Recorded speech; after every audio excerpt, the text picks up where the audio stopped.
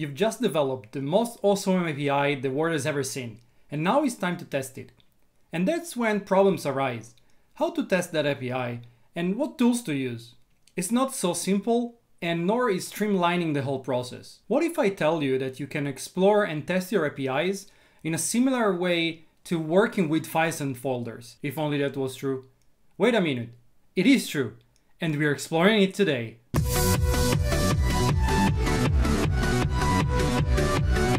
Hello everyone, and welcome back to CoderDave. I'm very excited about today's topic, and I think it's super cool.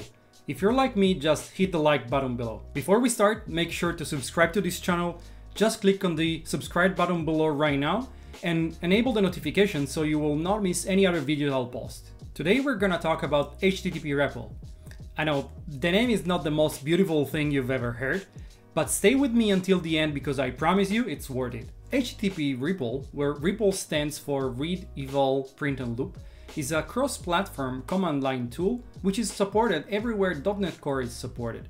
And it can be used for making HTTP requests to any API, ASP.NET Core APIs, but also non-ASP.NET Core APIs, and see their results. And it is capable of testing APIs hosted basically anywhere, including localhost and App Service. At the time of recording, it supports these HTTP verbs, including delete, post, put, get, etc.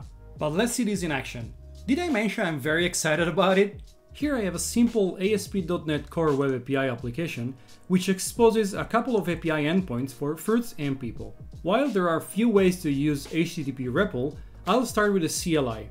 But first, let's start the application so it's running for us to debug. Let's grab the URL up here and move to the terminal. Now here we can type HTTP REPL and paste the URL. What the tool does is connecting to our URL and grabbing out the Swagger definitions. As you can see, the look and feel of the tool is exactly like a terminal for files and folders, but instead, if you look at here, we have our HTTP URL instead of C or whatever other folder you would normally be in. But it doesn't only look like a terminal, it actually works like one.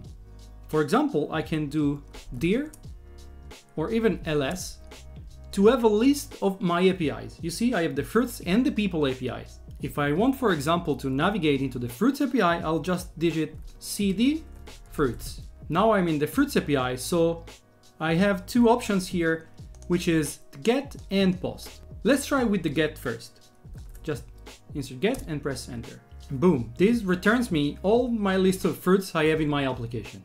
And I can also go more in depth. For example, if I know the ID of the object I want, I can just type get and the ID, let's say 3, to have my object with ID 3, which in this case is strawberry. But it doesn't end here because I can also do post operations. So let's try and post something. Let's type post, enter.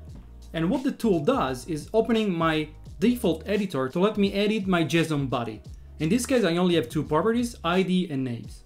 Since I'm doing a post operation, ID will still be 0, but I need to provide a name. Let's insert pineapple. What I have to do is just saving and close the editor.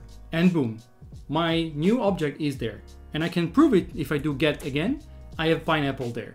And as we've seen, it supports other HTTP verbs like delete. So let's try to delete it. Delete for get, and we only have 3 objects. And of course, this works also for the other APIs. I can go back one level to ls again and go to the people API.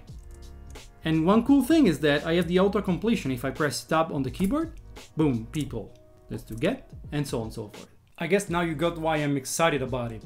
But it's not finished, because we can actually do all of this within Visual Studio. No need to go to the terminal. Let's just select HTTP REPL as default target for debug. Start debugging, and here we go. Same experience as before. I can do dir, I can do get, and so on and so forth.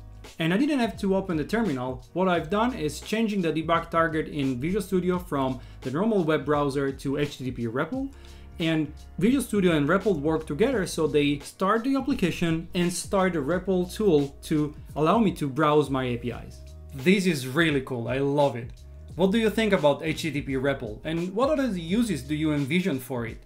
I would love to hear your opinion. Just leave me a comment in the section below about it. And remember, hit the like button below if you think that this video provides values to you. Now that we've seen it in action, let's see how we can integrate HTTP REPL into our preferred IDEs like Visual Studio and VS Code.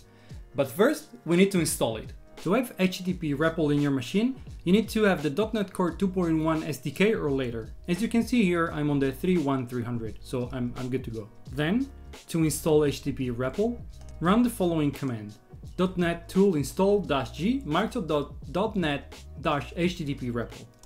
In my case, of course, it's already installed, but with this, a .NET Core global tool is installed from the Microsoft.NET HTTP REPL NuGet package. And this is all you need for installing this awesome tool. Now that we have HTTP REPL on our PC, it's time to configure our IDEs so we can launch it within them and debug our APIs. Let's start with Visual Studio. You can configure Visual Studio to automatically launch HTTP REPL when you F5 a project with few simple steps. First, go to the Launch dropdown and select Browse With. Then click on Add. And finally paste the full path of the HTTP REPL executable. And of course you need to give it a name to identify it in the selection. Click OK. And now you have it in your selection.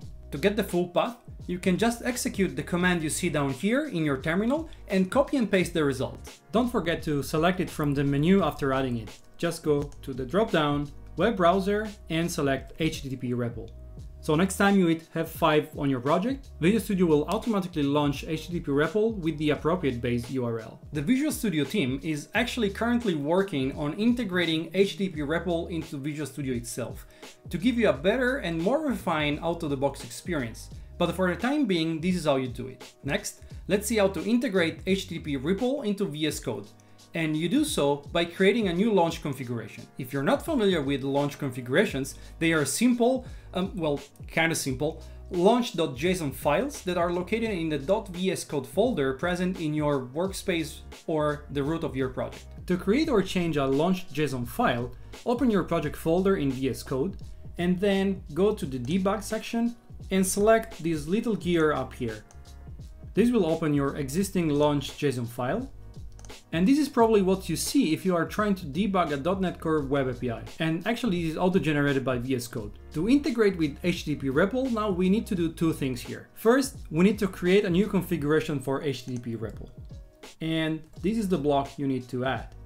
This tells VS Code to use the HTTP REPL command and instruct it to use the specific URL where our application will be listening. But this is not enough because, as I said, our application has to be listening, meaning that we have to start it before the HTTP REPL. If we start our application just with this configuration, what happens is that VS Code will just launch the HTTP REPL command line. To do so, we then need to add a compound as well, as you can see here. And this goes before the configuration, and basically it's a group of configurations that needs to be executed together. We are telling to VS Code to first launch the .NET Core configuration, and then when it is running, launch the HTTP REPL configuration. If we save this and go back to the debug, we can select the .NET Core REPL, and if we start it, we can see here that our terminal is showing the HTTP REPL command line, in which I can, as before, explore my APIs and get all the values I need. This is super cool. If you haven't grabbed the code, don't worry because you have everything you need linked in the video description below. There is also, of course, a way to integrate HTTP REPL with Visual Studio for Mac, but unfortunately I don't have a Mac, so I cannot show it to you. And this brings us to the question of the day. How do you test and debug your APIs? Let me know in the comment section below. I really hope you enjoyed this video as much as I did, and if you did, please hit the like button below. Thank you very much for joining me today, and see you soon at CoderDave.